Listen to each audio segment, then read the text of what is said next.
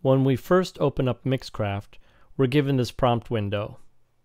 Since we're building a song with loops, we're going to choose the second option, Build Loop and Beat Match Music. And let's start off by going to the project window.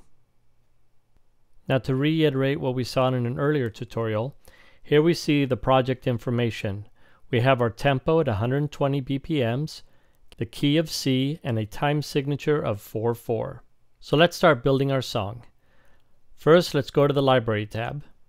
Here we see all the sounds, loops, instruments that come with Mixcraft. We can go over to our category and browse through all these sounds using tempo, key, mood, style, instrument, any number of different parameters. We're going to go to Style, to Modern Rock, which you see by the number in parentheses has 57 loops in it.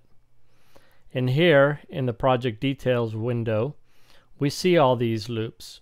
We have the name, tempo, bars, time signature, key, etc., etc.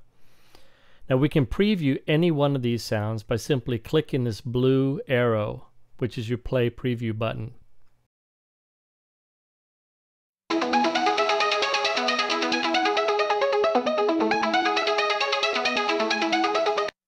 Now you notice when I click that, we saw a download progress bar here under the name.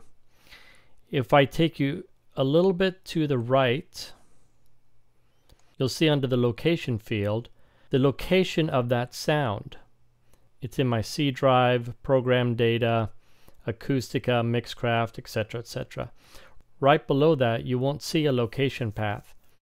That's because this sound does not reside on my hard drive currently.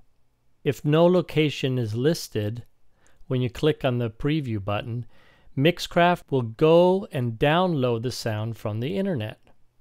Now, if you purchased a boxed version of Mixcraft, you'll have access to all these sounds. But if you downloaded Mixcraft like I did, these sounds did not download with the program. Thus, if you want to use any of these sounds, like I just did, you can go over to a category and select the sounds that you want. And all the way over to the right, you'll have a button that says Download All.